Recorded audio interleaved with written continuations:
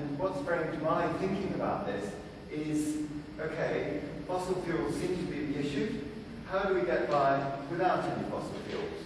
And that kind of sets an agenda for where you're going to go. But it's got to be a complete story, otherwise you can cherry pick particular issues and decide to go down a particular path, and you find it's a blind alley because you haven't thought about that aspect over there. Now this is a snapshot of that related to cities, so there are other issues that sort of feed in.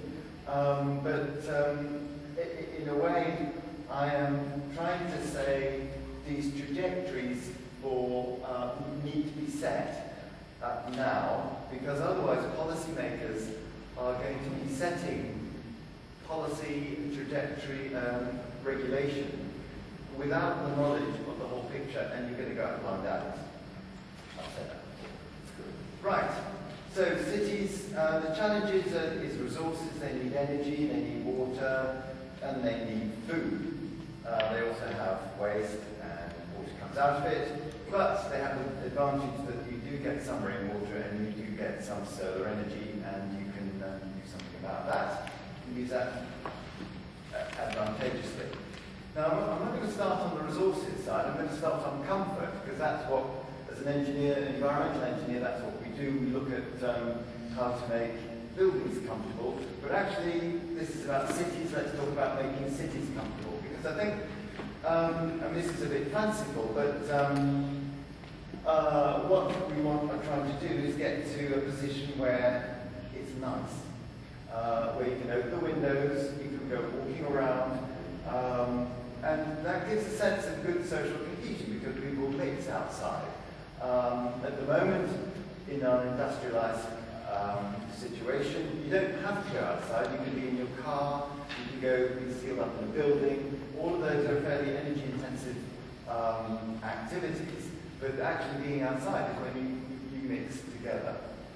Now, the cold and windy is something that we've seen a bit here uncharacteristically, but actually I'm going to look at hot and dusty and noisy.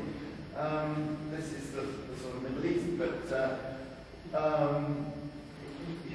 very cities that have glassy facades, the heat is reflected down, there's no shade, there's nothing to stop you being very uncomfortable.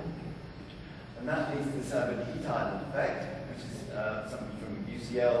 They monitored London, and you can see the crosshairs are in the British Museum. That's where that center point is.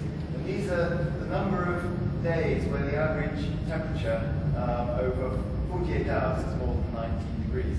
So it's one measure of heat island effect. At that point there is a park, which is a hint for where this is going, which is about using planting.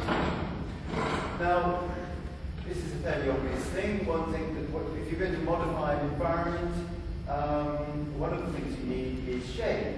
Now, the thing is that in the winter time you don't want any shade, but in the summertime you do, and that's something that plants do for you quite naturally. And they also provide quite a nice facade for you if you want. Now, this is a wisteria, which it isn't actually the facade of the building. It's set in front of the building, but it allows you to, if that was your shade in the summer, you could actually commission this plant by cutting holes in it to let more or less light through as you wanted it to, and it will grow back, and it's a quite self-regulating piece of equipment. In the winter, it drops its leaves, so you let all the light through that you need, and that seems. And I want to talk about 6 ideas, and probably you will not be able to see this because of the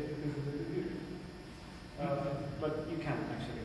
Challenging conventional wisdom is one of the key things that we found ourselves facing when we address clients or governments in general. Thinking holistically is a very important thing, and I will dwell on all of these things and make reference to projects. Using resources efficiently, allowing for change, monitoring and reporting, and aiming high. I think what one of my colleagues Bill was saying before, that you have to address or understand the trajectory where you want to get to is a very important thing. I think I'm just saying it in a different way. Aiming high is It's not trying to go halfway through the Atlantic, it's to get to the other side of the pond. So I'll talk about that in particular. Of course you can't address the problems of today with today's mentality, and that's, again, something that we all understand. And one thing that we tried to do with this project in downtown, which you all know is, because it was published in The Economist last weekend, it's now a standby project because it's not being developed as we thought. And this is a problem, I would say, of the political context of Shanghai and the global economic crisis now. But the basic economic rationale of the project is still standing, and we hope that it will be developed in the near future. So addressing the issue of Shanghai and Chongming inequality was the key driver for the building of that bridge that crosses from Shanghai to Chongming Island. The salary in Chongming is 6 times lower than the salary in Shanghai average. So the national government takes a decision to build a bridge to connect the island to the continent. And because of that, it lifts people out of poverty.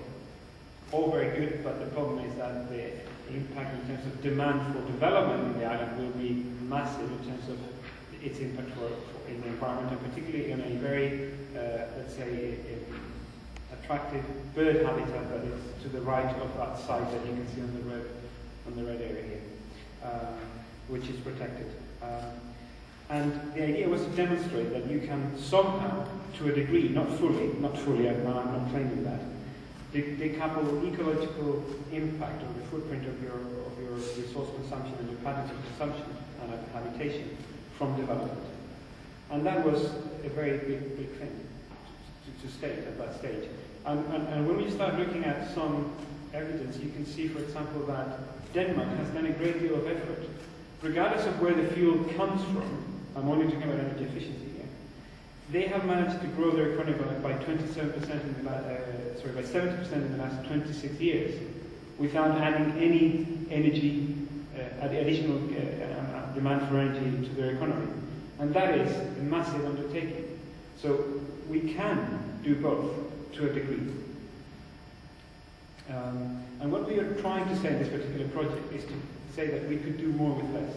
So the idea of having a suburban region in Shanghai, which was a dormitory town in Shanghai, we challenged. We said we need a town on its own right that has employment and services and facilities so that people can somehow live and work there to a degree. So instead of everybody traveling to Shanghai for work and for other reasons, some people will travel to Shanghai for work and other reasons.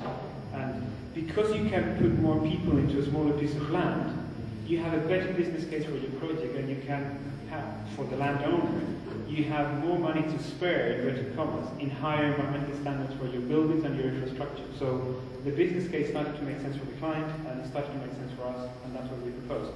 And you can only do this when you're starting to think holistically on